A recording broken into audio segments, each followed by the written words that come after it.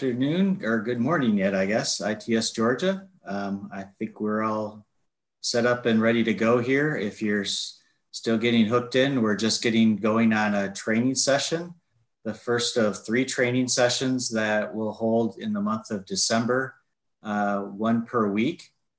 And my name is Marc Start. I'm on the board of ITS Georgia, happy to moderate today as we talk about various ways that we can use data to improve TMC operations. As I said, this is the first of a series. We'll have additional series, parts of this series in next week and the following week. So be looking out for the email blasts related to that.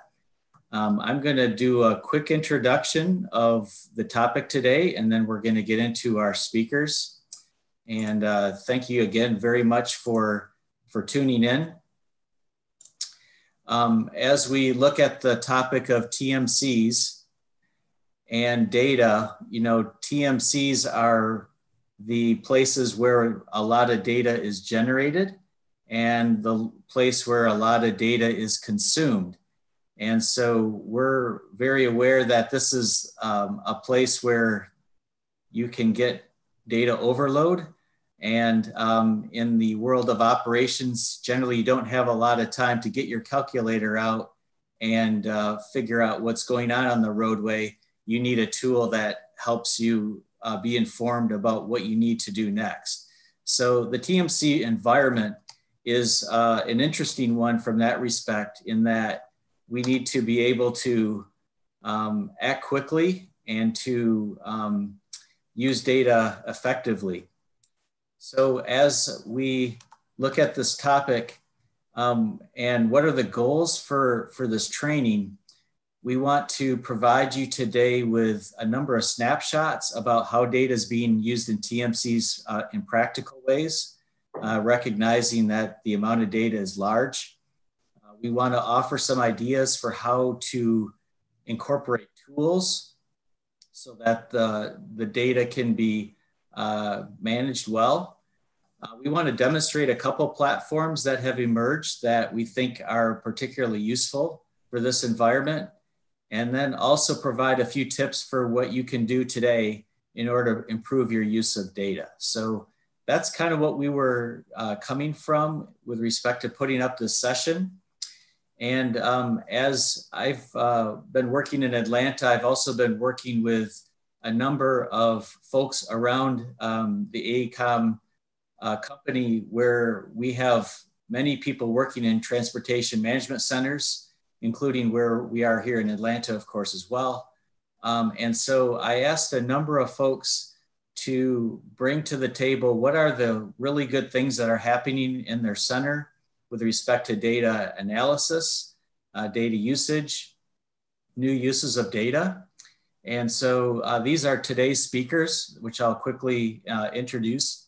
First of all, we have Crissie Kohues, who's working at the Transportation Management Center in Indianapolis, and she's been doing that for some time, very embedded in the center there.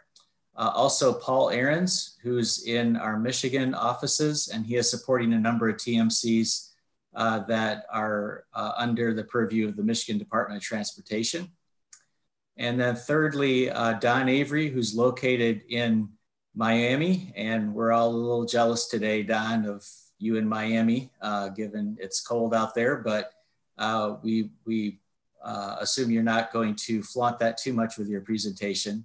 Don's been working with FDOT District 6 for the better part of the last decade at the Sunguy TMC. And then finally, we have Catherine Johnson, who's with us here in Atlanta, and she has recently taken the role of the Operations Quality Manager for the TMC here in Atlanta. So these are the folks that are going to be giving us some of their experience at TMCs. And we're going to do it in sort of 2 phases. At first here, in the first hour of this session, we're going to give you 15-minute snapshots of 4 different data and tool opportunities from other TMCs And hopefully that's useful as we just think about what we're doing here in Georgia. And then for the last 45 minutes, we're going to look at some applications that you can set up today, assuming you've got a RITIS account. These are things that Catherine Johnson will give us a walkthrough. And if you don't have RITIS, it's not too late. I believe the email blast gave some instructions on how to sign up. And we think these things are pretty universal and things that you can employ quickly if you haven't already done so. So that's the lineup for today. And again, thank you for joining. If you've come in a little late, my name is Marc Start.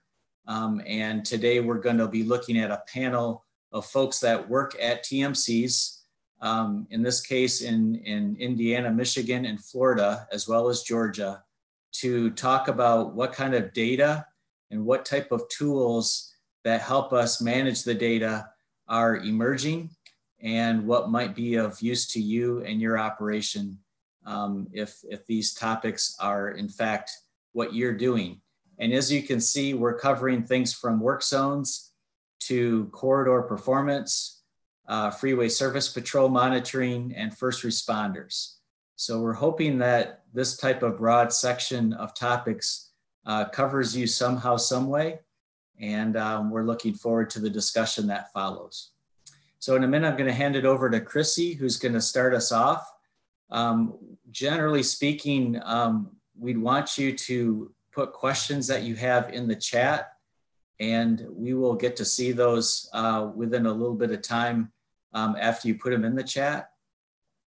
And if it's a mission critical question that helps with the context of where things are in the presentation, we'll probably answer it right away. Otherwise, I think we're going to let the questions queue up, and we may even wait until all 4 of the snapshot presentations conclude before we start answering those questions. So we'll kind of see how it goes, but please put your questions in the chat as you go, and we'll see how this shakes out. So Crissie, if I can ask you to begin broadcasting, and thank you very much for coming on board today. And Crissie's going to talk about probe data utilization in work zones. Thanks, Marc.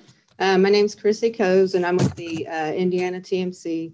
The program we're going to be looking at today is called Jam Logic.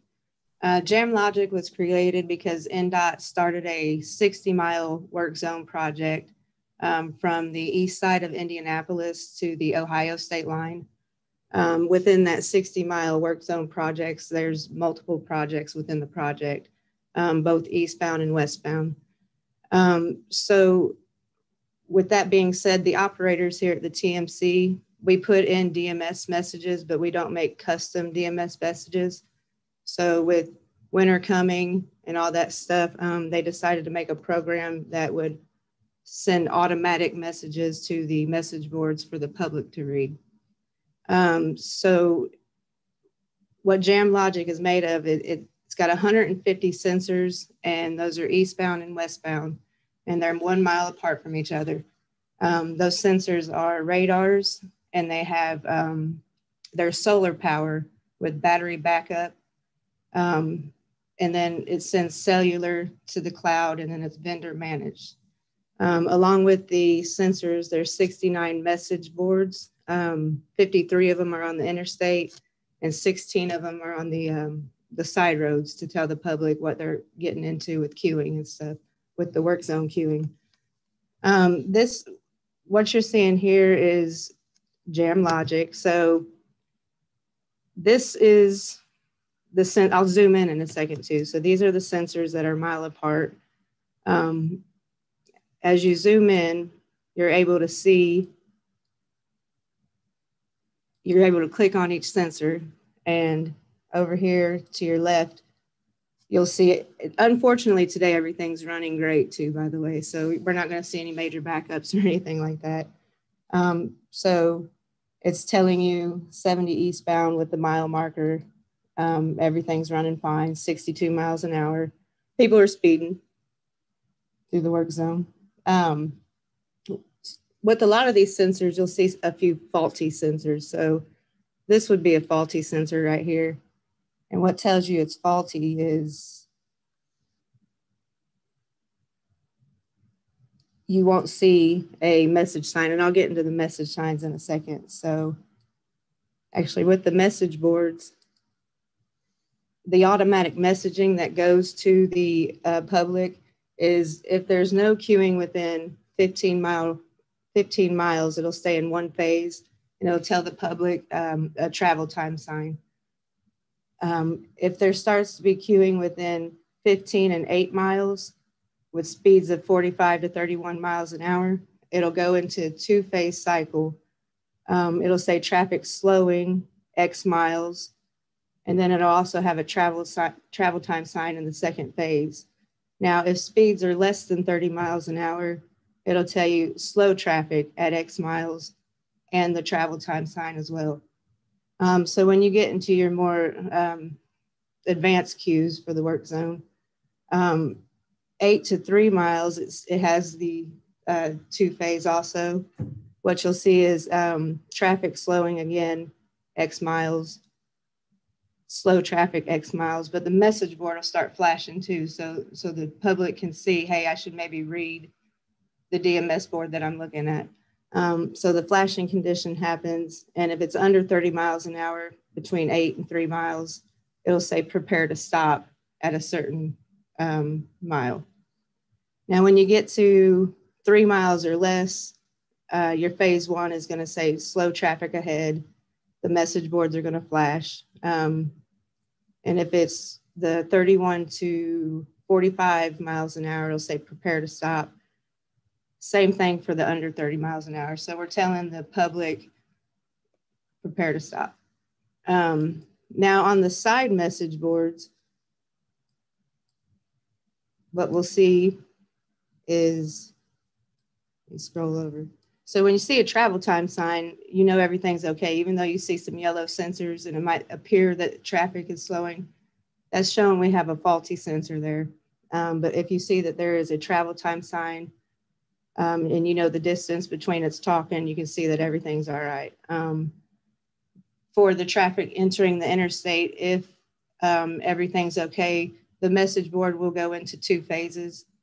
1 phase showing westbound traffic, travel time sign, 1 phase showing eastbound traffic, travel time sign. Same thing, parameters, if there is traffic queuing, it'll go into the same phase as we just saw. Another good thing about this is Ohio let us put the sensors and the boards all the way into Dayton for westbound traffic. So it doesn't stop at the Ohio state line. It actually goes into Dayton, Ohio to tell people coming into Indiana what's going on with the work zones.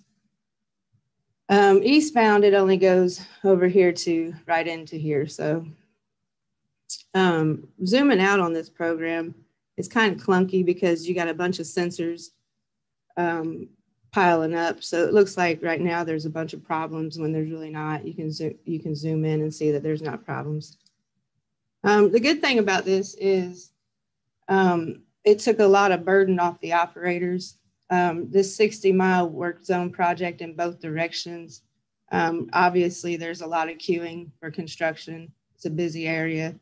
Like I said, today there's no major problems, but instead of the operators having to constantly monitor it, constantly throw in messages, and the vendor does it for us. And it takes a lot of burdens off the operator. I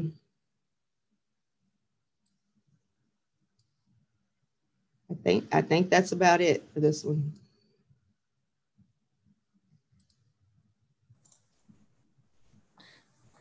So Crissie, as you're continuing to monitor the system, this is probably a multi-year construction project. Is this like the big construction project for the state of Indiana, and therefore this seemed to be the best way to relieve some of the burden from operators?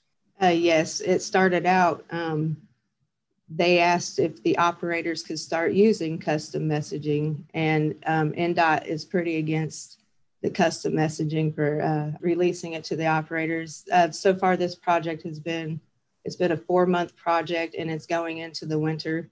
And like I said, it's both directions. With the DMS messages that operators do put in here. It's a standardized 8-question.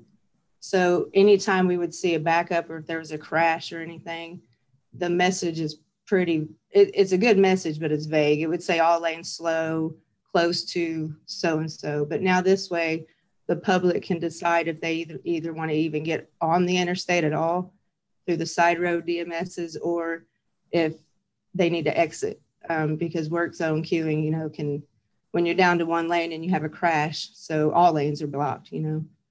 So it has been a great tool to utilize for the operators, and it shows historic data for the INDOT higher ups to see where their problem spots are. They can always go back and look.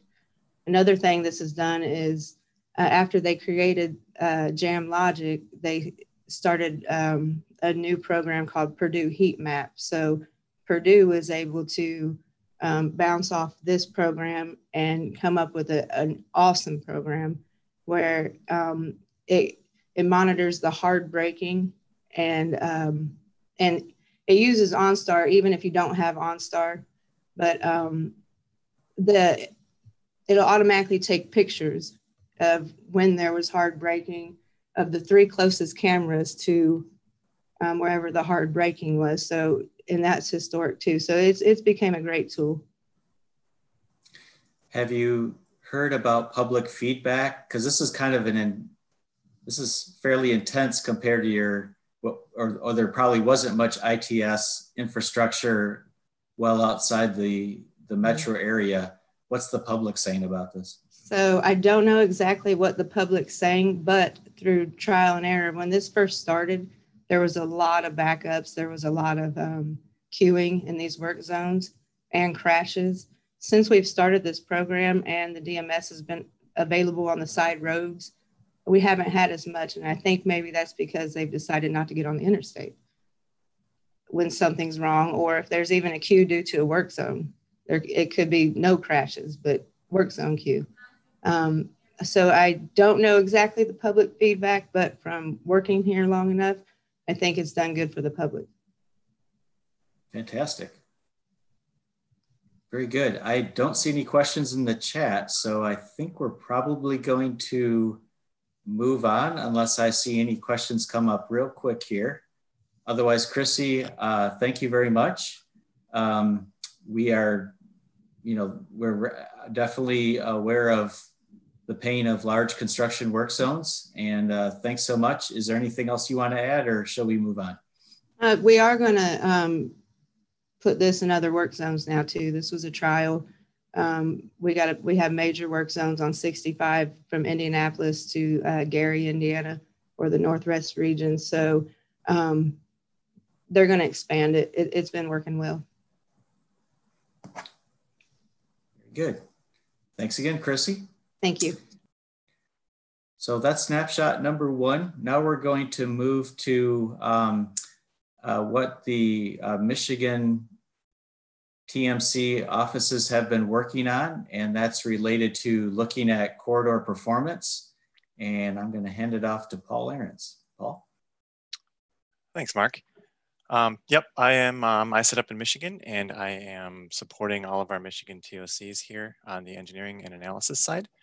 And I'm going to talk a little bit about the corridor analysis and reporting tool that we've been developing.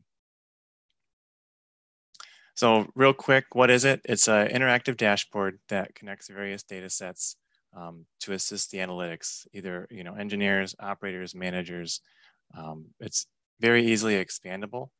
We have it set up so it ingests crashes, construction, special events. However, we know that there's additional data sets out there that we want to get our hands on and get integrated into this program, meaning weather, CAD data, things like that. This is set up to be accessible by AECOM and the Michigan DOT. It's an online tool. All you need is a link and a password to get in, and whoever the Michigan DOT decides to share that with, they can have access. So future expansion, they're looking at sharing this access with some of their local stakeholders and other partners. I will start off with a caveat that this is still a little bit beta. Capabilities, data sets, and everything else continue to be added, but we're really excited where this is going to go. sorry, slide got stuck. So why did we need this tool? Well, we wanted to maximize the use of our existing data. Easily be able to ingest and overlay different data sets, store it all in one location, so that way we're not doing downloads and matching, trying to match Excel spreadsheets and timestamps and all that stuff from various places and reporting periods. We wanted to be able to easily verify the data quality as it came in before it was loaded to that tool, and also provide a single access point for the end users to be able to overlay whatever data sets they wanted to look at and include over time frames, timestamps, that kind of thing. Overall, it supports our freeway operations program. I know there's a lot of corridor analytics out there with different platforms. This one's geared specifically at this time anyways, to look at our freeway operations, both on a corridor level and a segment level. And those are all easily selected by the user.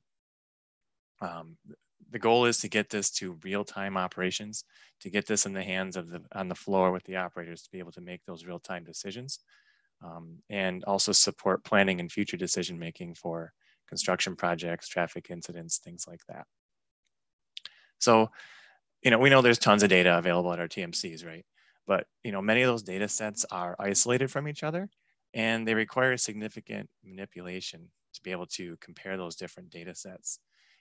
I guess breaking down the silos is sort of cliche. And we all know it's kind of difficult to do with people, right? But it's really easy to do with data.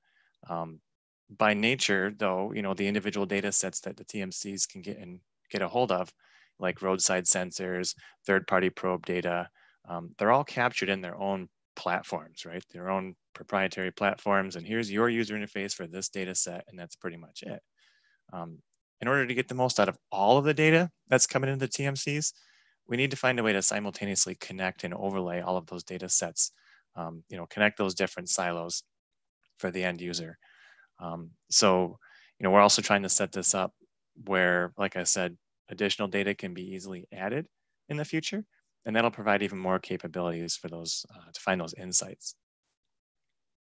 So as a result of this, we decided it was kind of time to focus a little less on the traditional, beautiful static looking reports that are produced on a, monthly or yearly cadence, focus a little bit more on an interactive metrics on demand type of a solution. The year-over-year comparisons are great, and there's still a place for them. We're still going to be doing them, but we wanted to get a little bit more in depth of the, simply comparing the, things like the number of events or roadside assists from last year to this year. We're now leveraging the power of this tool to identify some insights and be using those insights to report and present the lessons learned and support that future decision making. So you can see on the left there is our formal static report. We're still going to be doing that, but on the right is the interactive tool. It's a little bit more, I guess, intended for geeking out over some data. So since we're all working remotely, my kids and wife are all on video calls all day long too, so I decided not to risk a slow internet connection and do a live demo. But I've got a ton of screenshots that I want to show you guys that will hopefully give you a feel of what this program is. So as you can see, it's definitely not as pretty as a static report, but it's the most important part of this thing is that it's very interactive. You can see that there's various selections available to the user.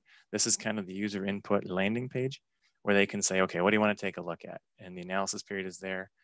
The data baseline is there. I kind of blew those up on the right for you to see because I'm not sure if it's coming through tiny on your screen or not, but the user is able to type in dates or use those sliders to select, I want to compare this week versus a baseline last year in March or whatever it may be.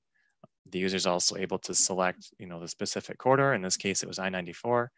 And we've got 5 little segments inside that entire corridor to look at that analysis. So perhaps there was a crash during this period or an incident response that the end user wanted to evaluate. So that's kind of the setup of how the user starts their analysis. You can see, I'll skip ahead a little bit. On the bottom here, there's kind of a little, tabs almost set up like a spreadsheet. So once the user gets through the analysis criteria, each little tab there can be clicked on to look at the various data sets that are currently integrated. And like I said, our goal is to continue to expand this so that that little scroll bar hopefully gets longer and longer as more data sets come into the TMCs and we figure out how to ingest those. This is just an example of travel time or planning time index. And this was for this example, it was the first month of Michigan's stay-at-home order due to the coronavirus. And you can see the historical baseline there is in yellow, indicating some congestion there in the AM and PM peak, where the red is the analysis period. Obviously some significant decline in the travel times there. You know, we also use this segment in this data to calculate the impact to the motorists. In this case, you can see there's about 1.5 minutes saved per motorist over this 13-mile segment, which is pretty significant. It totaled about 350,000 minutes over the 1-month period. Obviously, this is kind of an extreme example, but you can see how this could help show, you know, overall impact to either the public for various events or first responders or construction staff, or however you want to present this data. I already talked about that navigation screen on the bottom. This is just another example of using the same data, same analysis period, but presented in a little bit different way, kind of monetizing, you know, showing the user delay costs of this type of event or this analysis. I mentioned that this was a very interactive tool. So one of the other cool things is once we get into the, you know, selection of the baseline and the analysis period overall, we can really dive into this data like you're seeing here. Click around and display point information. This is 7:45 a.m. comparing an analysis with a baseline. And this is broken down into 15-minute periods. You can also see that in the upper right there, I selected a few different time periods there to kind of scrunch the graph down and show just the AM peak to kind of give you the idea of, you know, the difference there. Again, pretty extreme example here since our volumes dropped by 66% during this week, but you can kind of get an idea of the power. This is probably the least pretty of all the pages, but it's definitely the most interactive. Here we're showing kind of roadway details and analysis, really granular, and everything on this page is clickable. It's broken down by capacity impacts and time of day. So what I have highlighted there in the yellow is, you know, just incident related impacts during that analysis period. How many impacts blocked one lane, all lanes, no lanes, and then at what percentage of time during what peak period or what time period is there. And then in the bottom, once you can see all in the blue there, you can see all the incidents that were associated with the numbers that are displaying above. So, you know, users can click on a certain percentage here. In this case, you know, the highlighted yellow, and I apologize again if it's tiny to see, but again, it's not a pretty thing. It's built for useful insights and digging into the data. But you know, if they click on that one lane blocked 17% during that 3 to 6 p.m. period, it highlights itself and kind of grays out all the other data on there. And then in the blue down there, it filters all of the crashes that were managed by the TMC, and it tells you exactly what that crash was. You know, right lane blocked or right lane closed due to a crash, and it gives you the incident clearance time. There's a whole bunch of other details on there that show up too, but you know, for sake of the presentation, I didn't want to make it infinitely small for everybody to see. But you know, if you clicked on a different percentage up there in the analysis breakdown, you'll see more incidents that were related to that data set. So I mentioned, you know, we've got lots of data from various sources. We want to use them all, right? Each piece of data is used for a specific purpose, and each piece of data might have a small little nuance that kind of makes you wish, you know, I wish I had another piece of data to supplement that or to validate what this one says. You know, for example, RIDIS is a wonderful tool, and it's been a large part of nearly every traffic analysis that we do now. However, RIDIS kind of has a little bit of a limitation with providing, you know, access to real-time speeds and volumes. A lot of that information is either delayed a little bit as it comes to the TMC, it's processed, you know, the peaks are kind of smoothed out, or it might be estimated based on a historical ADT. So in order to see that entire picture of the event or the analysis period that we're looking at, you know, we need to be able to overlay those other data sets, such as those from the TMC, roadside sensors, things like that. So you know, a little bit of an application example. Obviously, there's been a lot of impacts due to the coronavirus. And this is kind of a low-hanging fruit. I'm sure you guys have noticed it in your area too. You know, there's decreased volumes, which leads to increased speeds, fewer crashes, and higher severity incidents. But what we were able to do is we were able to dive into that a little bit more using this tool. You know, like I said, most of our time's been kind of developing this tool, so it's not ready for full-blown analysis, integrate all the data we've ever seen before. But, you know, we've begun to notice some of the trends that are happening and get a few insights. So, you know, for example, when responding to an incident, we've found that first responders tend to take a couple more lanes than they have in the past for similar incidents. You know, we've also noticed that a lot of the construction closures are shifting from the overnight period to the daytime period. So looking at each of those issues on an isolated basis kind of makes sense, right? You know, less traffic means the less opportunity.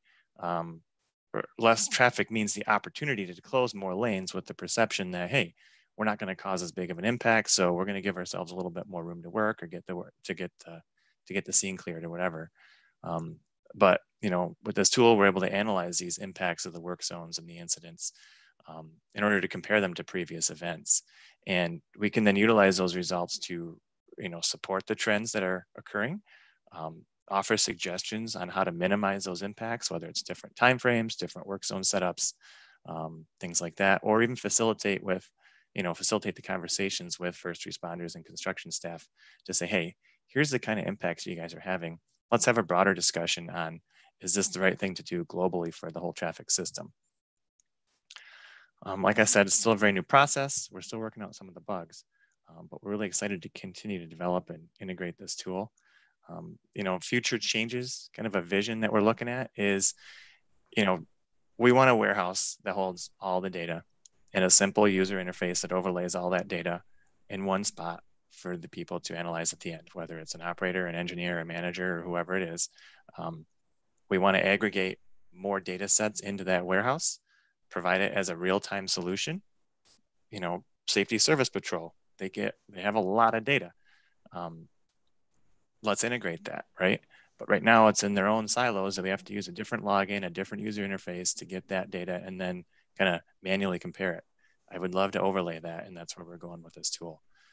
You know, weather data, CAD data, crowdsourcing, all that kind of fun stuff. You know, I'm kind of geeking out right now, but I love data. So the big thing is we want to increase our automation, you know, not only for the future data sets that we add, but for the monthly and weekly and project specific analysis that we do. You know, we spend a lot of time validating and gathering and comparing data.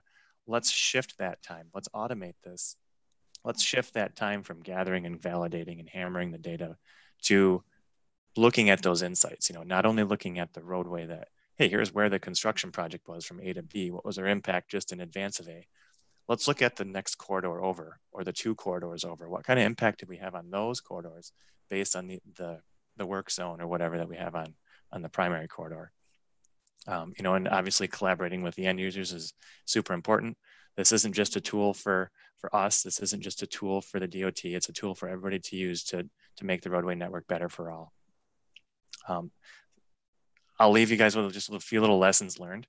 You know, Power BI has its limitations. We're feeding Power BI about 3 million records per month, and we're starting to get to the point where it's chugging a little bit. It's reaching its maximum capacity. But the beauty of this is that we have this data stored somewhere else.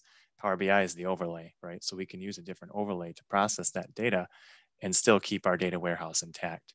You know, I would, if you're looking at doing this kind of thing, definitely involve more end users in the setup of the concept development. You know, initially we kind of took a look at it from an engineering perspective and how are we going to use this? But then once we started showing this to others, they're like, well, can you add this? And well, yeah, that's a great idea. So, you know, it just ends up with a better end product by including more people at the beginning. Definitely incorporate as much automation as possible, focus your time on your insights, and then, you know, plan for the expansion.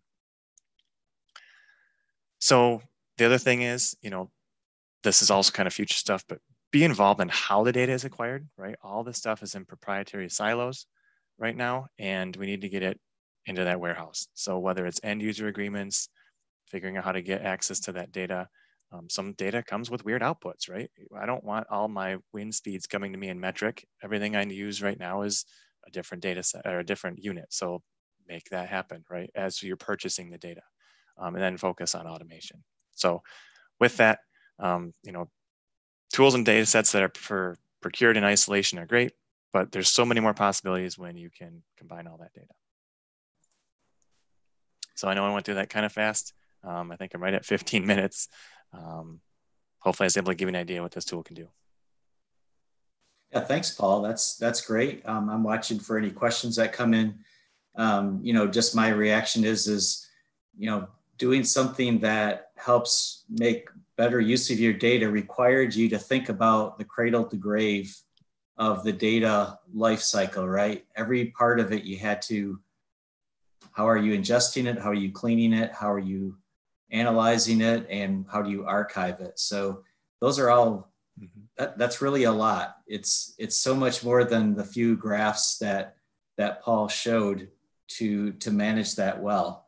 And of course, this is an engineer's tool, right, Paul? This isn't going to be public consumption or anything. Just kind of curious what the reaction has been to this from the engineers that are otherwise struggling to do their Excel spreadsheets and so forth. Yeah, this has been really cool for our analysts on site.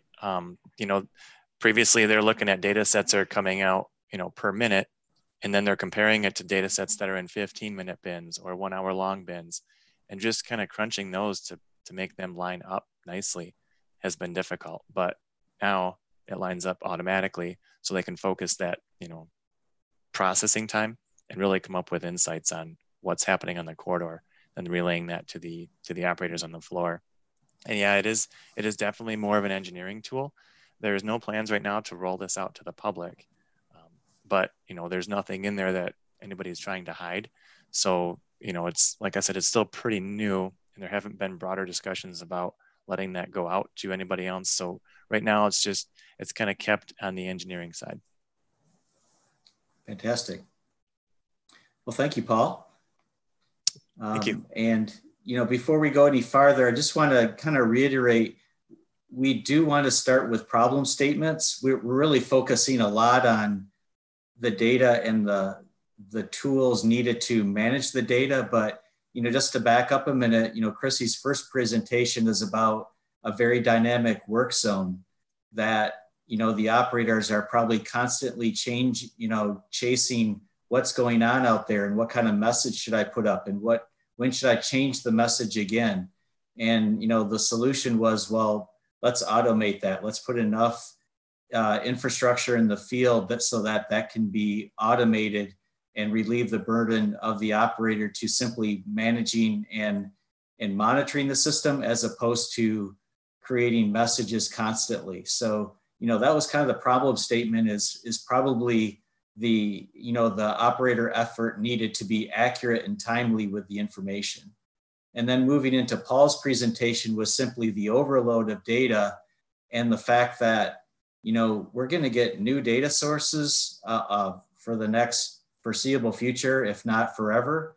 And how does that data compare? If it's the same type of data, how does that compare to our previous data set? If it's a new data source, what kind of data should we combine it with to create better value? And so it's the frustration of, data is the friend of the engineer, but also the enemy of us all if we're trying to use it. So, those are kind of the problem statements we're working with right now. And the next presentation by Crissie is going to talk about freeway service patrol operations. And again, we want to make sure you hear the problem statement, since, that's where this starts, is no solution should start without, first investigating the problem. So Crissie, I can hand it over to you, and let's hear about freeway patrol operations. Okay, so what we're going to be looking at is a management dashboard, and this was created for INDOT to see the operations, the operator operations, and the freeway service patrol operations. Unlike Paul's, we're not using probe data. What we're doing on ours is we're using, we use a GEM system to record all the incidences that the operators, whether it has to do with freeway service patrol, statewide crashes, maintenance, construction, call outs, all that good stuff. Everything the operator does in the TMC, they record it in the GEM system. So for our dashboard, the raw GEM data comes out at the first of every month.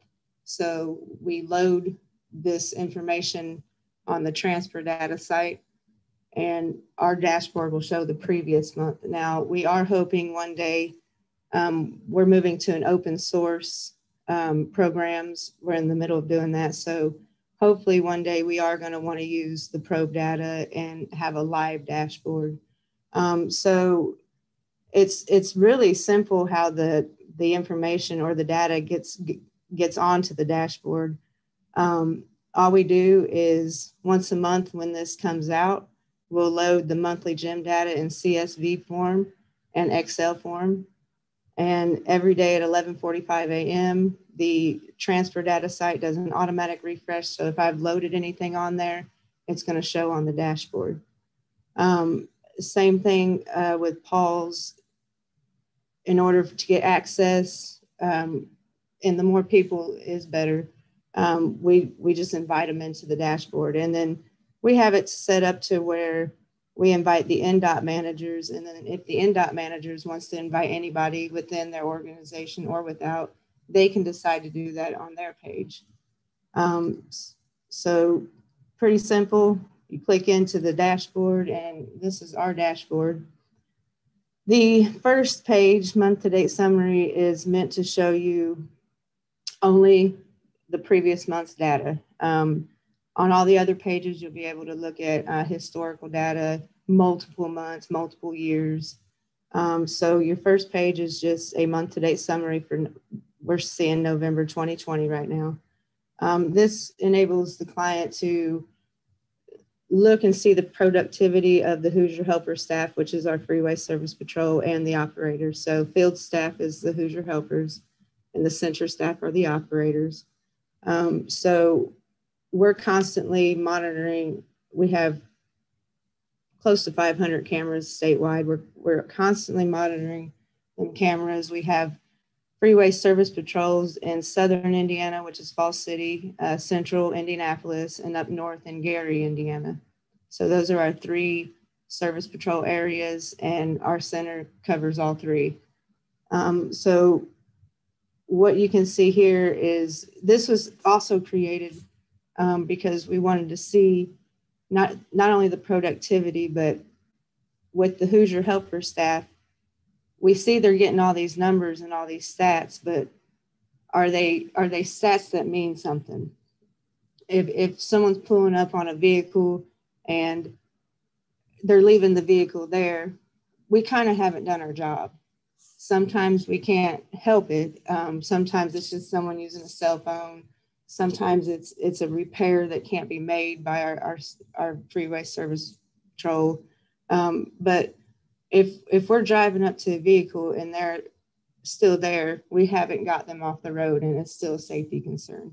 Same thing with abandoned vehicles. So this first page shows three of the most unwanted stats that we want, and it's welfare check, it's call to bank on arrangements, or disregard drive off. So if someone's showing a high number, and a lot of them are one of these three, they need to work with them on it. Or what can we be doing better to get these people off the road? And an interesting thing is, out of 419, we're giving them, the operators finding 79 of them, 65 out of that. The drive-offs, 1,574. So 100% almost of our drive-offs is something an operator found. So we can work with the operators also. So this tool is for both of them. Your main page also shows average blocking time, average blocking impact for each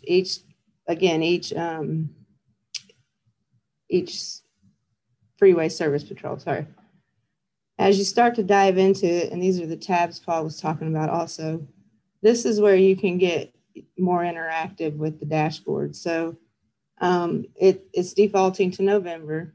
Everything's interactive. You can You can select multiple months at a time.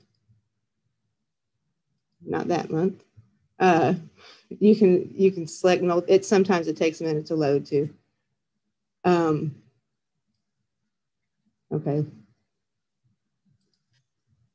And if you select multiple months, the good thing about it is when you go to each tab, it's saving those months until you change it. So if you're needing to figure something out about a situation or some stats, each tab, you don't have to go and reselect the months. So that's a great thing about it too, because that would be a lot of clicking. We'll go back to November. You can hover over lines. You don't have to click on anything. You can hover over to get information. You can interact with these maps. You can click on a map. It's going to change your response times. It's going to change what the numbers down here for the guys. You can select multiple with the control function. Now, this is the free version of Power BI. So when you get the more advanced version, there's a lot more you can work with. As you click on people, you'll notice the changes in the changes. Very interactive. One thing about our dashboard is until we get to our new programs that we're using open source, the information can only be as accurate as it can be. What we found out while making this dashboard is we've been capturing a lot of information that might not be correct. And an example of that is blocking time. In our gym system, we have an attribute box that says if something's blocking, the operator clicks it. Now, when the road opens, we click a certain date and time. So what the data is catching, they don't know what time we click the attribute box, but they know what time we click the road open. So knowing this on the new systems that are created or that are being created, we're able to start capturing that information better. With the open source, I think everybody knows that a lot goes into that and you can change it to how you want. So we've been able to create, we're still in the process of creating it, a better open source program for the operators to use that will capture better data. Again, interactive, you can hover over, it'll change the numbers on the operators. Another thing that we've done is going back to the Who's Your Helper service patrol is that INDOT decided to categorize their stats in 3 categories. One is HH detail 1, red, those are the ones they don't want. That's the disregard, welfare checks, unable to locate. They're getting stats off these numbers. We go through State Farm is our sponsor and they want to see our numbers. So even though we have high numbers, we're still not, and it's like I said, not their fault, maybe doing what needs to be done to get them off the road. So they did create a level 3 car detail. It's called capacity adding result, meaning the vehicle's no longer there. Stuff like first aid, traffic control are major functions of a freeway service patrol, jump start, giving gas, all that stuff is major things. So INDOT decided they wanted to see more of this happening. So even though the guys didn't, the patrollers didn't like it, they have been given a 0.8 per hour quota of a level 3. Our level 3s have went up since this has happened. We've had this dashboard for 2 years now, and evaluations for the guys are given off of this dashboard. So since the dashboard came out, it seems like they've been doing more to get the vehicles off the side of the road. You can click on, here's remove from roadway. You'll see that these are all our freeway service patrol guys. You'll see their numbers change. You can see who's done what. Average response times, on-scene times, they change with the clicks, to the interactive clicks. You can clear slicers and start all over. We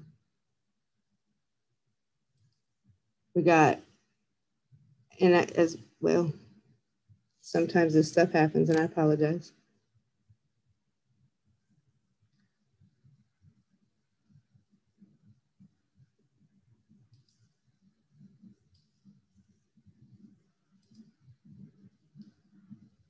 Dashboard crashed.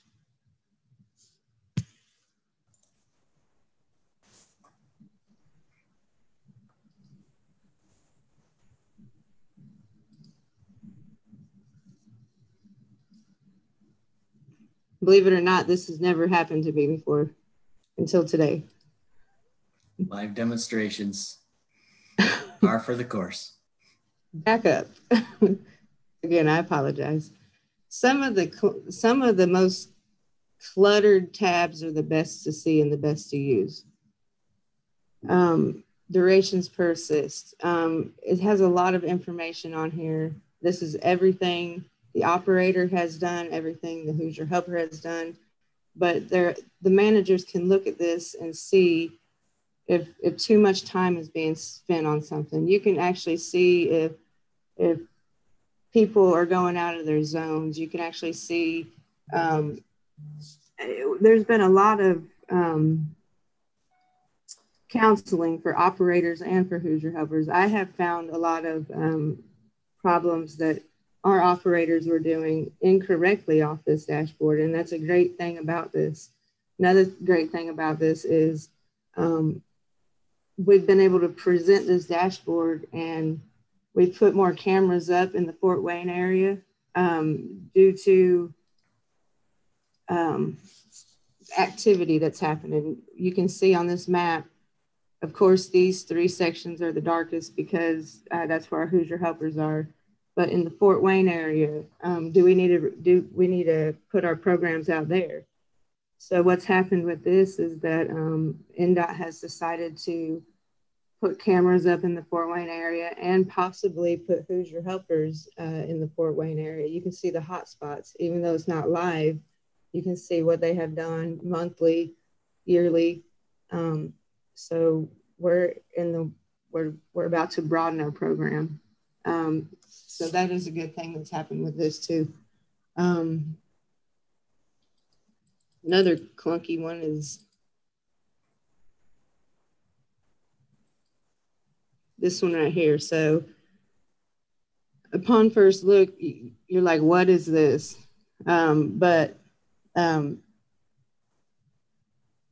You can look at your crashes. Let me pick a good month. So let me pick a month.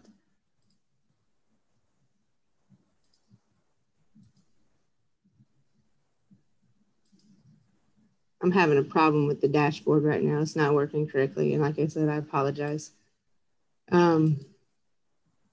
You can turn that clunkiness into not clunkiness by filtering down what you want to look at. October 204 disregarded. You can pick multiple things at one time. Let's go to a level 3.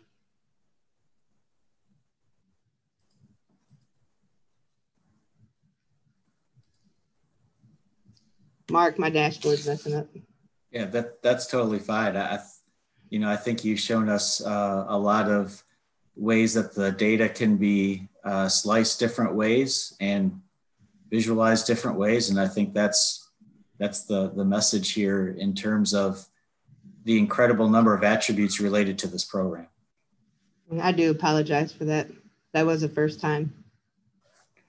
No worries. So, Crissie, I'm looking at your presentation and thinking somebody had an accountability question or needed just justification for the program, or just was curious as all get out about how many people asked for fuel versus needed this type of service or that type of service, which is, I guess, only natural when there's so many services being provided. Yeah, and you can also see repeat offenders because we get the plates of every vehicle that we pull up on if available. So repeat offenders, great things have came out of this. And I wish I could show you more, but it's going to broaden us. for sure. So the data is being collected. Now you can actually drill down with relative ease.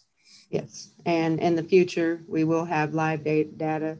When we do that, we're going to get the not free version, so maybe not mess up on us. But we will start using probe data as soon as our open source is done and all that good stuff. We have to get that completed before we make it better. Fantastic. Thank you very much, Crissie. Thank you. All right, I am not seeing questions, so we're going to move on to our next presentation, if that's all right with everyone. Feel free to use the chat box as you would like to put your questions there. We'll get to them after the next presentation. Our next presenter is Don Avery, and he's as about far south as you can go in these United States, I believe. And he's going to talk about a tool that's been put together to share video with first responders. And while this isn't data in the sense of, data from a detector, certainly video is, a critical part of what we do now in a TMC, with video being so prevalent. Most every TMC has a ton of video coming back. And so this is just being smarter with the resource that we have. Don? All right, thank you, Mark. As Mark said, yes, I am coming live from sunny Miami at the Sun Guide Transportation Management Center, where it is a brisk 75 degrees, but I did have to put my jacket on because it feels like 35 in my office right now. Okay, thank you for the opportunity. We are going to talk a little bit about our development of our responder site. And Mark, I'll rely on you in case something's not showing up right here, but hopefully you're seeing my screen. Just a little background of what we do here in Miami. So Florida Department of Transportation, we're District 6. There are 8 districts in the state. We cover Miami-Dade County and Monroe County. Miami-Dade obviously is pretty much the city of Miami and surrounding cities. And Monroe County covers the Florida Keys, which is 105 plus miles of a 2 or 4 lane roadway from basically from Key Largo all the way down to Key West, city of Key West. Miami-Dade is very urban. It's very dense. We have a lot that goes on in a relatively small area. Monroe County is a little more rural in the sense, and the events are more isolated. We do have some areas where it's pretty much out in the middle of nowhere when we do have an incident. We use the SunGuide ATMS, which is the statewide software to handle ITS devices, cameras, dynamic message signs, and such, and record all of our event data and operator actions.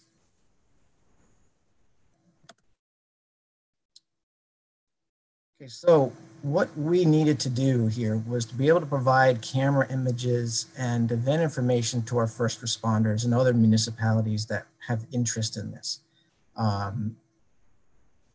We have a lot of cameras in the area. We did have an interface for first responders several years ago, which we call the responders page. It allowed responders to select cameras and was a kind of a clunky, it was written in Expression Engine. It was a little clunky as far as its interface. Eventually it became outdated. It was developed by a local university, and the person that was doing the support left. So once that person left, we didn't know how to support it anymore. Plus, once we started doing our penetration tests, it was deemed a security risk. So we basically had to decommission it.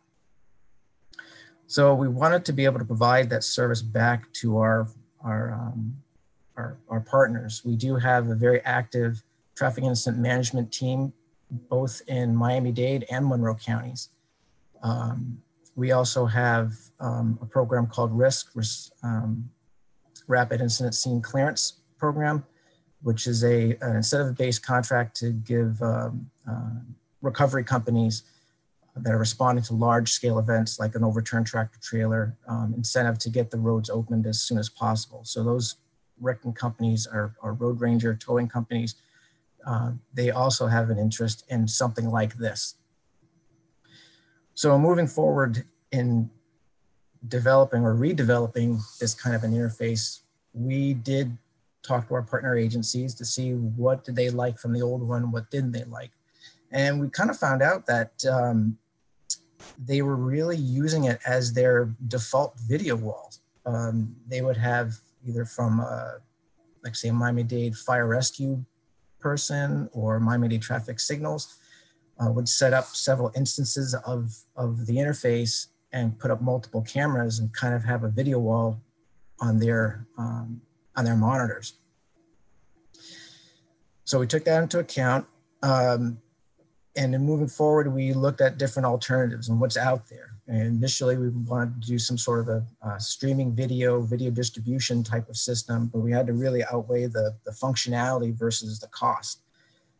Looking at some of the really nice video distribution systems that are out there, it started to get very pricey, and especially with the amount of bandwidth that we were going to have to either handle or have someone else handle. So we decided to do this in-house. Fortunately, I had a junior programmer come on board at the beginning of the year. And so we started, well, let's see what this person, what this guy can do. So we developed the mission statement, we developed the scope, and wanted to roll this out in several phases. We wanted this to be something that's like a living application that can allow further enhancement without causing disruption to the system itself. So the main goal right off the bat was to get access to the cameras. Like I said, we do have the SunGuide software, but that is mainly an in-house application. There are some remote people that are able to have access to it.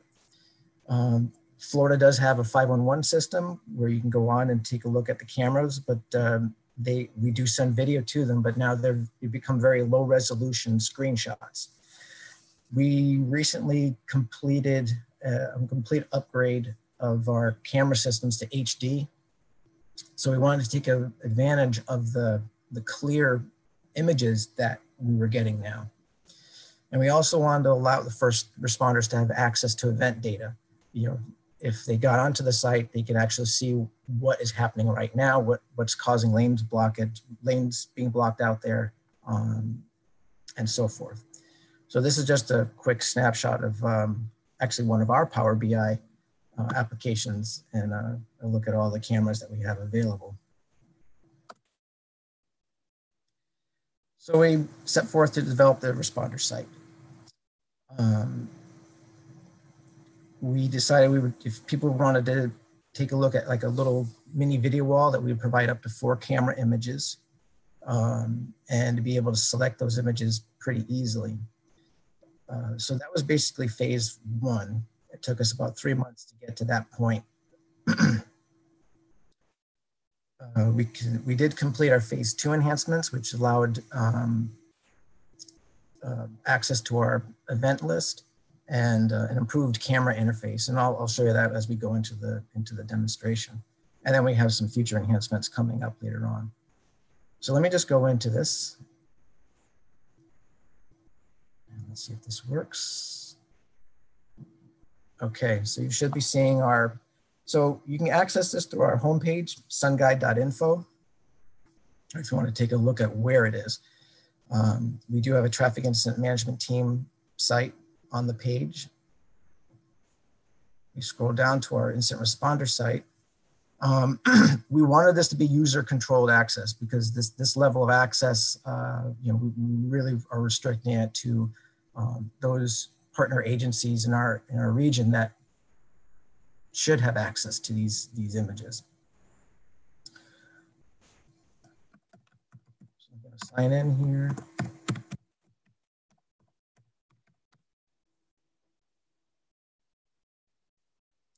Chrissy's presentation, I'm crossing my fingers here. So Okay, so here's the interface. Let me try and move this.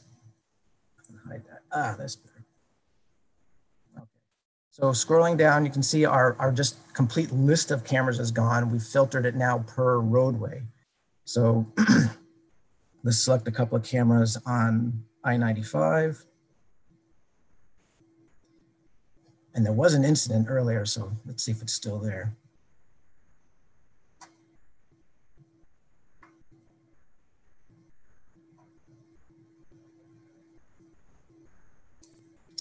And we'll select a couple of cameras in the Florida Keys as well.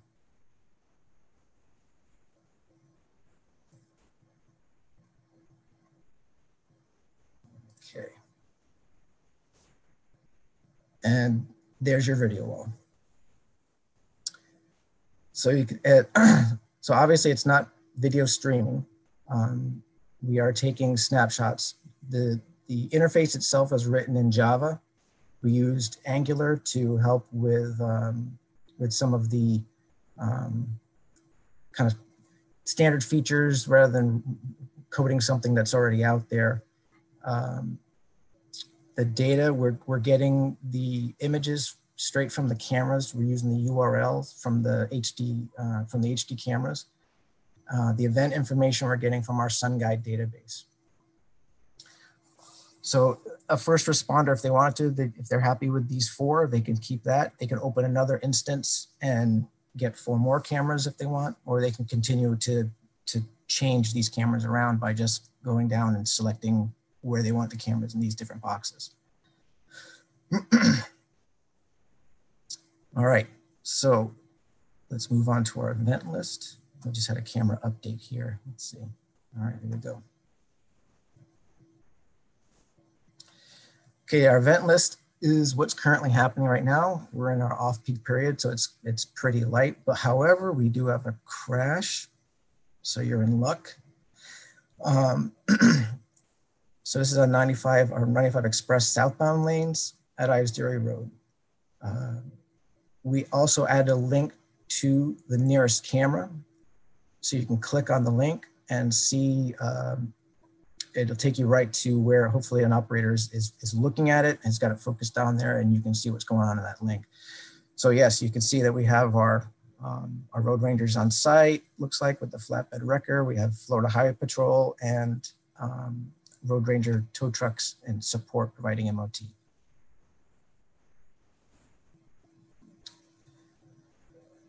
We do split the events into lane blockage and non-lane blockage. So let's see, we do have looks like a crash on a shoulder. Let's see what this is. And yeah, looks like something's going on there. See a pickup truck on the side of the road and a bunch of people standing around. So yeah, something happened there.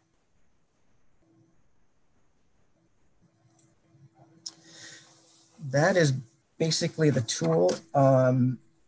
We've gotten some very good feedback so far. Once we released it, of the phase 1 implementation in March of this year, we had about 50 people right away jump in on it. Once we launched phase 2 about 3 months after that, which is what you're seeing now.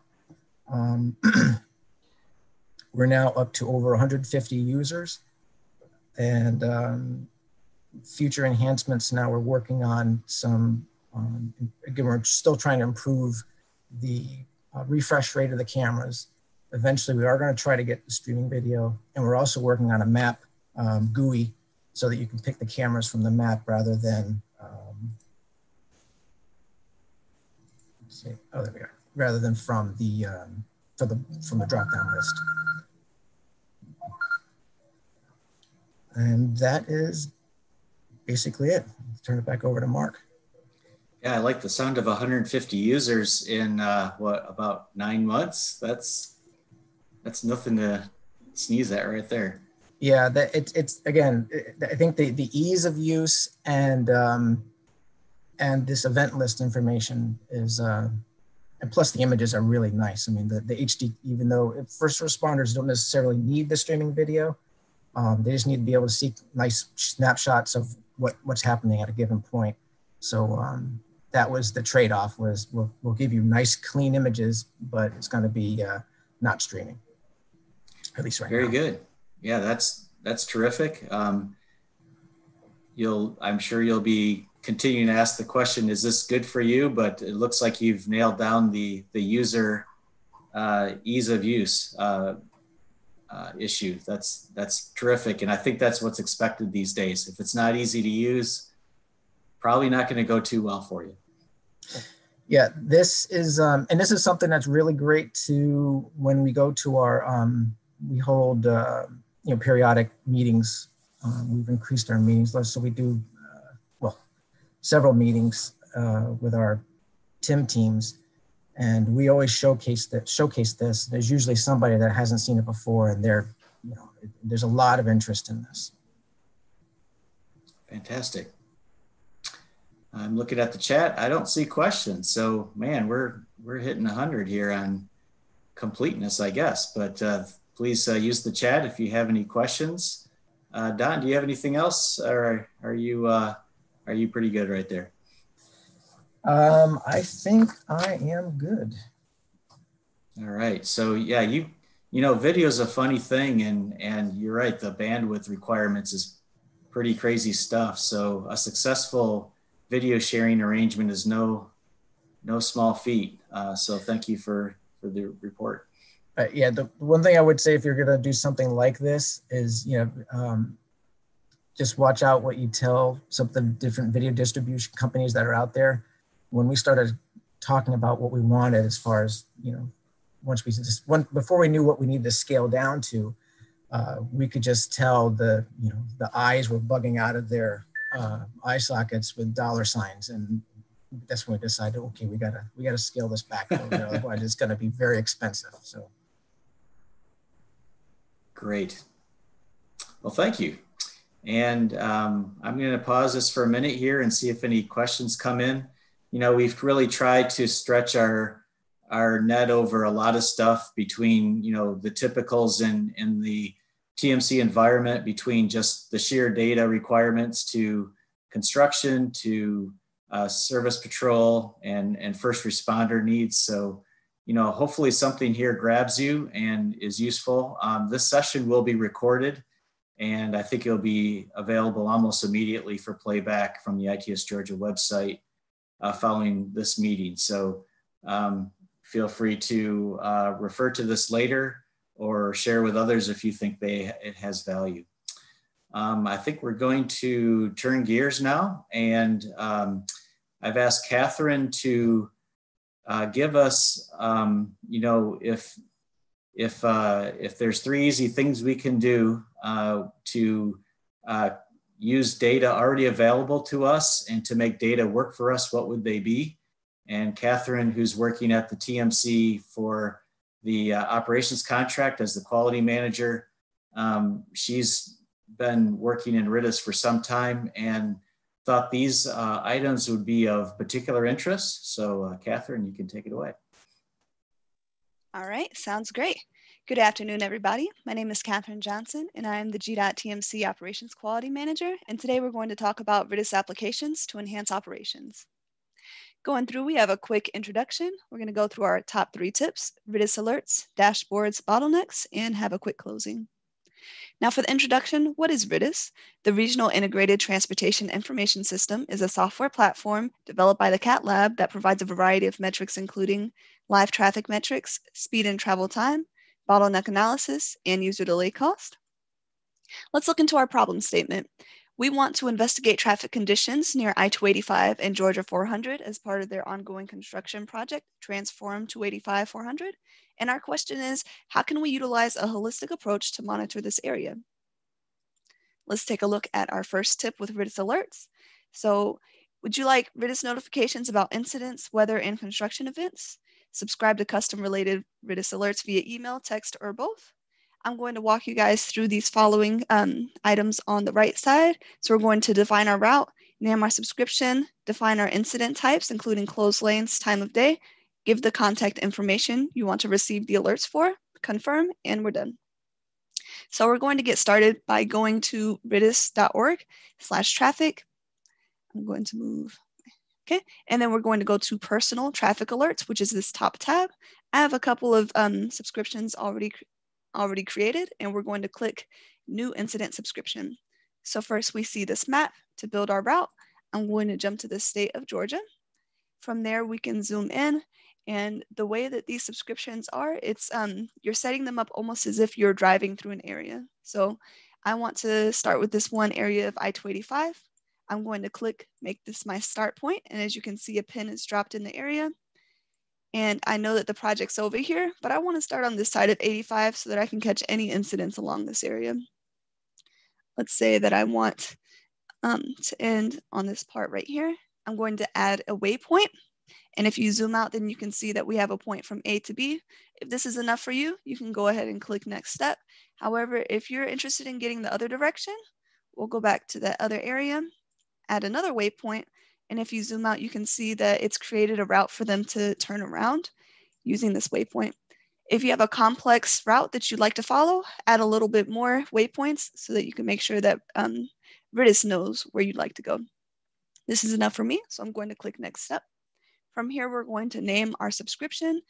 Naming is always good. It shows up in the catalog later. So I'm going to call this I-285 routes. Okay. For the next step, we're going to include our incident type.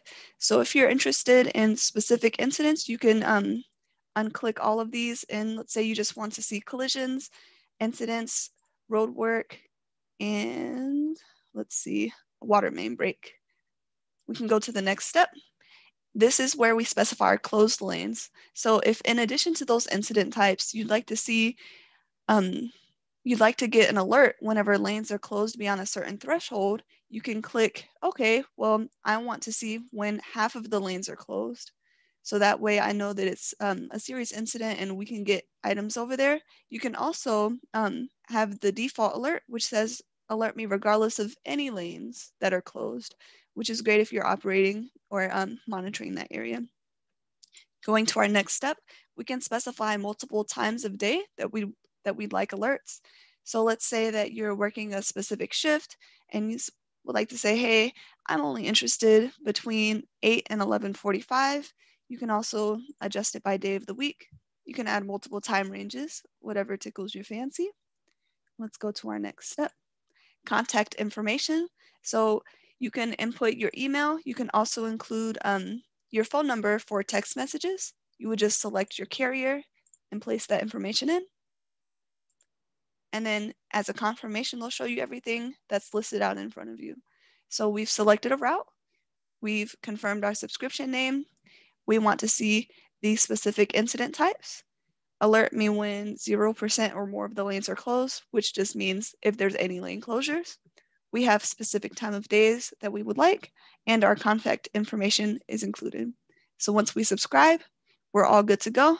You can see we have our I-285 routes on this fourth line right here, and it shows me the details. And if I need to, I can always go back and edit. All right. So I just had a couple of quick slides over here.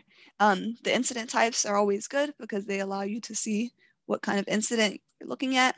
And then, let's go to our dashboards. So beforehand, we just looked at the RIDIS alerts, and that's if we want to receive an email. But what if we want to notify ourselves and see if there's not just those specific items, but other things that are going on?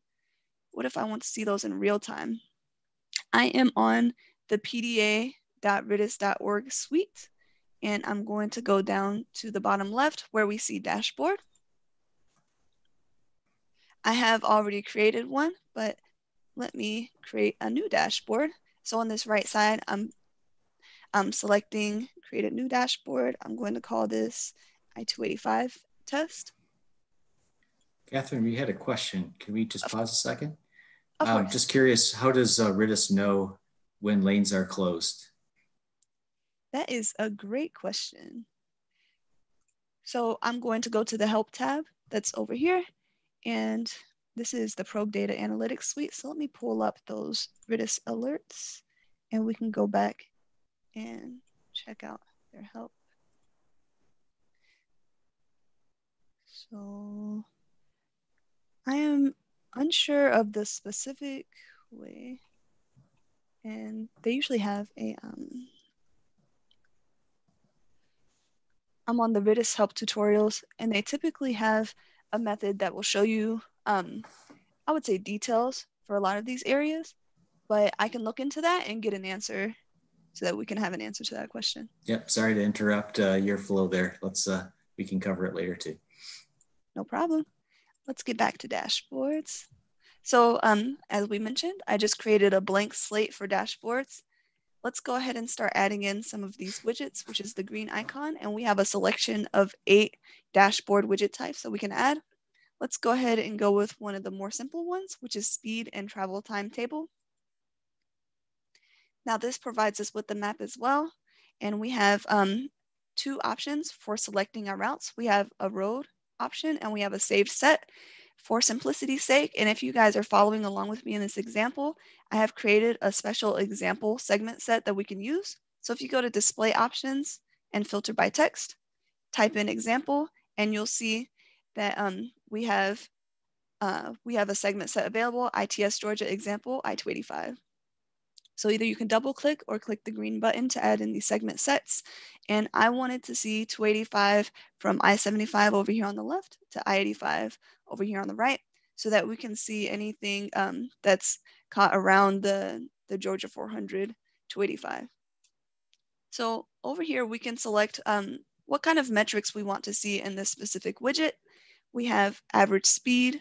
If we want to see the current historical and differential, same thing goes with travel time.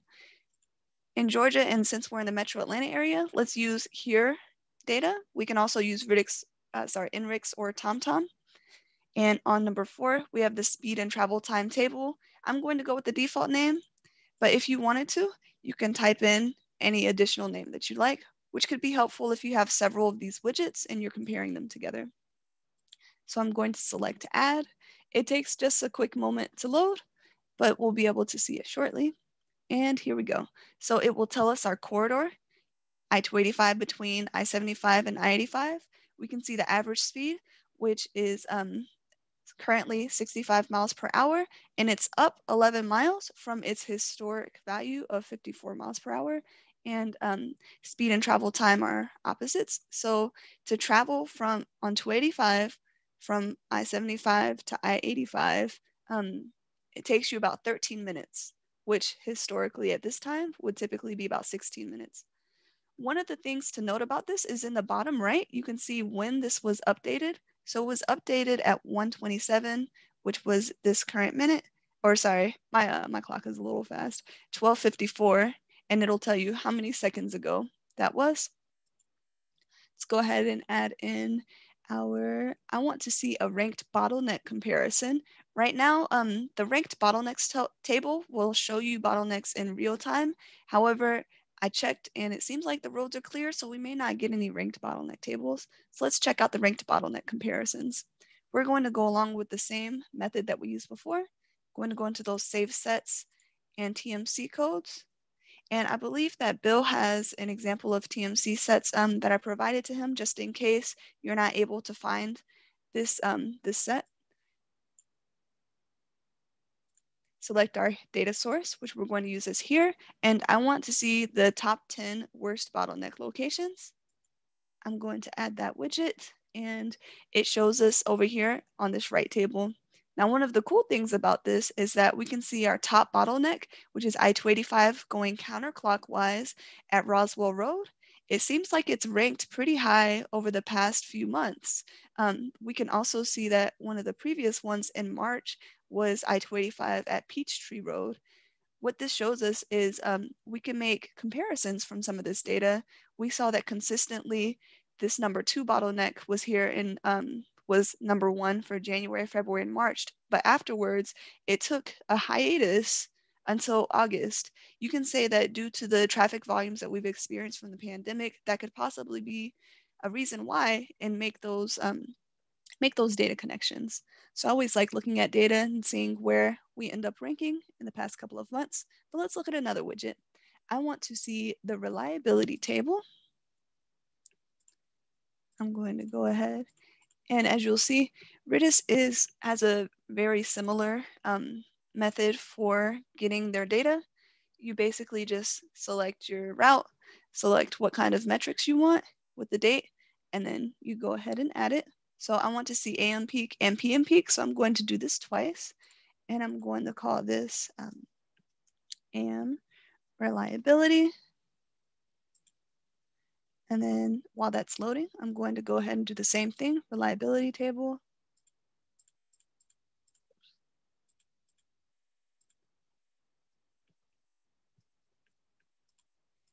Add that in there, and I want to see PM reliability, and I'm going to name it as such. Okay, now in the interest of time, I have already created the dashboard.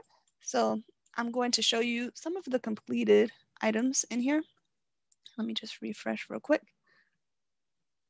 Let me go to our test. So this is using the same area. Some of the additional widgets that I have on here in this top left area, I have the event count. So this shows us how many events, whether they be incidents, roadwork, collisions, obstructions, or weather events occurred on these I-285 lanes. This is really helpful so that we can see a comparison between this current week and the same week last year. So as you see, overall, we had about 79 events this week, but last year it was about 133. You can also see a breakdown of how they all match up. So it does compare them. So it seems like this week we actually had a higher percentage of events, not number, but percentage compared to last year, which is something that's interesting. And you can see those comparisons through those bottom tables. Sorry, not tables, those bottom rows that we see over here on this chart. It looks like our PM and AM peak reliability are having a little bit of trouble loading, but let's look at our interstate travel time reliability. This is pulled for the Atlanta Regional Commission area, so it's just the Metro Atlanta area, but we can zoom in and see what our reliability is in this area. So it seems like we have a bit of construction going counterclockwise, but we saw that in one of our bottlenecks earlier. We can see our usual I-285, I-85 congestion as well. And this can also help us identify some areas that may have increased or may have decreased compared to the travel time reliability. If you see LOTTR, that just stands for interstate travel time reliability. Okay, another interesting thing that that's also shown in addition to this table, if we wanted to see it by month, we can see that same interstate travel time reliability. And this is the map that corresponds up here. A couple of these widgets may just need a little bit of time to load, but here we go. Looks like on our original, the PM and AM reliability have loaded. So we can see our planning time index that has gone down from what it was previously. So it looks like planning time is the amount of time that you need to plan to get to your destination on time. In the easiest terms, looks like that's getting a lot better. Just as a review, I just went through some of the dashboards. So if you wanted to see in real time how a specific area is interacting, you have a variety of widgets at your disposal. So speed, travel time, ranked bottleneck, the reliability table, map 21, user delay cost table, ranked bottleneck comparisons, event counts, and clearance time. But what if we've already seen how things are going right now, but we like to look at how things were in the past? So a quick thing. So bottlenecks. Bottlenecks view concentrated points of congestion on your custom route. You can use the Ridis suite or you can download them into Power BI for more information. For bottlenecks, it's a very similar method going through. We can select our roads. We have a time period selection. We can select our data source, our inclusion criteria, and then the time zone. So let's go ahead and pull that up. So I'm going to start anew. I'm at pda.ridis.org/suite, and ranking is what we use to get to our bottleneck ranks. Going through that checklist I just mentioned earlier, we're going to use our example TMC set. I would like to see from the beginning of the year. So I want to see from January 1st to, I'm going to go to yesterday so that we don't have impartial, or I'll go to the end of November so that we can see these past 11 months. I selected my data source as here. Number 4 is selecting your inclusion criteria. So let's say that if there was a bottleneck that happened, maybe not on this specific route, but a little bit outside of it that could be affecting your route, would you want to know? If yes, go ahead and click this box. Just know that it may take a little bit longer to load the data that you're interested in. Our time zone is US and Eastern, so I'm going to go ahead and submit that information. Okay. So it looks like we are loading up, and great, we do have a good amount of this information. Now I know that it might be a little bit of a data overload, so let me go through a couple of these. On the top, we have our title for our bottleneck rankings. This first table right here shows us a wealth of information, and we have our bottleneck ranked. If you look at these columns over here, the one that has the downward facing triangle for filtering shows you how it's ranked. These are ranked by total delay, and as you hover over, it's the raw speed drop weighted by the VMT factor. Are you interested more in knowing about what these specific items mean? You could go to the help tab and find out more information. They break it down with all of the, minute geeky details that you might be interested in. But let's look at how we have this right now. So as we see, we have this bottleneck. We can see it on the map. Bottlenecks have 3 main components. We have the first element that is the majority of the bottleneck, the second element, and the third element. The farther that you get out, the less congestion you see. And the same is true with this bottleneck. So we can see that its average max length is about 4 miles, and the average daily duration is about 43 minutes. If you were to add up the total duration from these past 11 months, it would be 10 days, 3 hours, and 13 minutes of total delay. We can also see interesting items such as the total amount of events and incidents, as well as base impact, speed, differential, congestion, and total delay. But as you can see, our maps are a little, our timeline map is a little bit clustered. So I want to go back to my original page, and I just want to look at 1 month just for my eyes. So you can pull a bottleneck report for up to the span of 1 year, just as a heads up. Okay, perfect.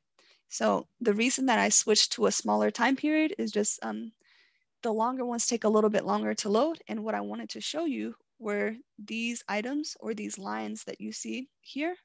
So as we hover over one of these, it's a very small diamond. And it is it's an incident. So we can see details about it. It's very difficult to see, but yellow is typically an incident. Orange is typically construction work. It'll show you when it starts and when it ends. Looking at these Q links, we can see from 0 to 2 miles is the aqua color, 2 to 5 miles of congestion is the blue color, and that purple is from 5 to 8, and then over 8 miles of congestion is that magenta color.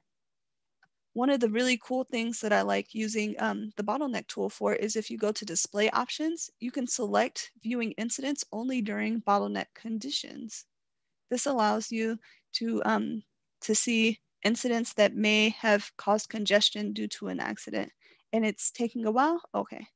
And it just updated. So I want to focus on this incident that happened on November 30th.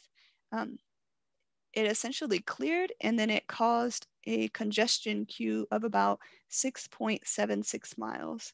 And it lasted for about 2 hours. I think that by using the bottleneck tool, we can see really just the impact of some of these incidents and maybe look more and find more connections into why we might have seen that congestion. Another useful item that you can see is in that specific bottleneck, you can see not only the time of day where the congestion happened, but also where along your specific route.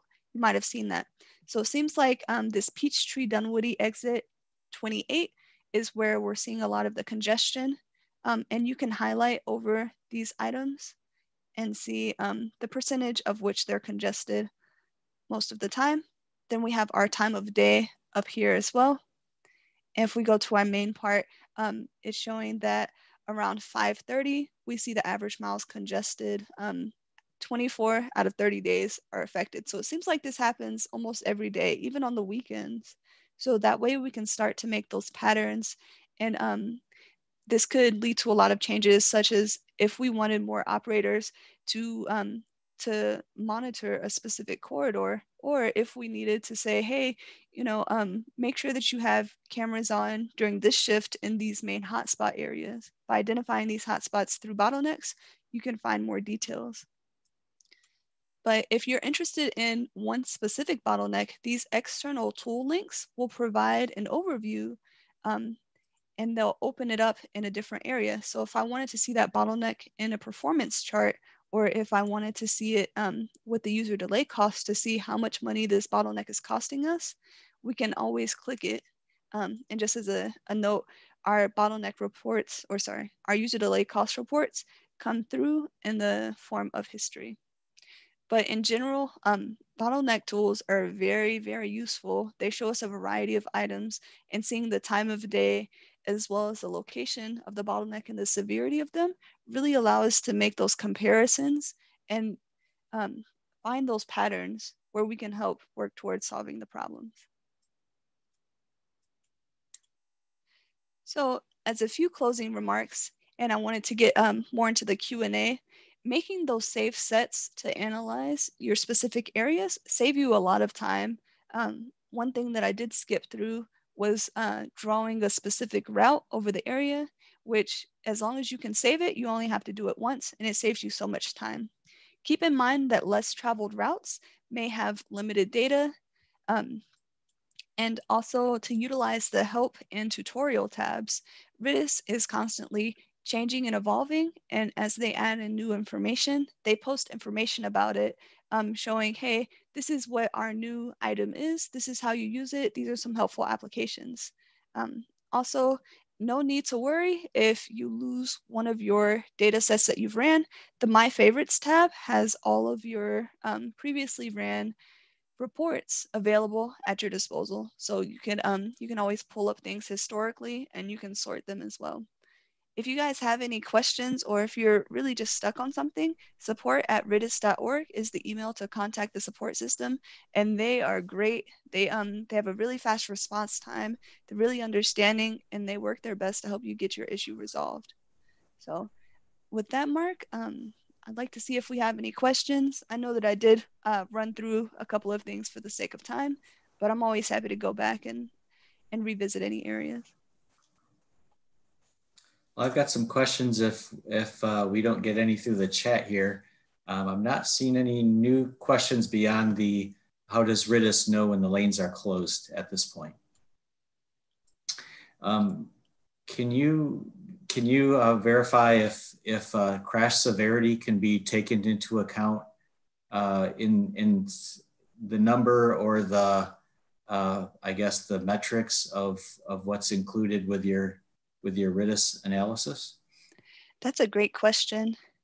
And I believe that that information may be available to some to different TMCs. I'm not sure if it's available yet at for GDOT's TMC, but if you were to click on this incident and the severity was available, we should be able to see timeline links and more information about that specific area. Gotcha. And, okay. I believe, Paul, you also use RIDIS. Do you have that function available that shows the severity of incidents? I do not believe that Michigan has that availability in their subscription to RIDIS. Gotcha. Certainly RIDIS is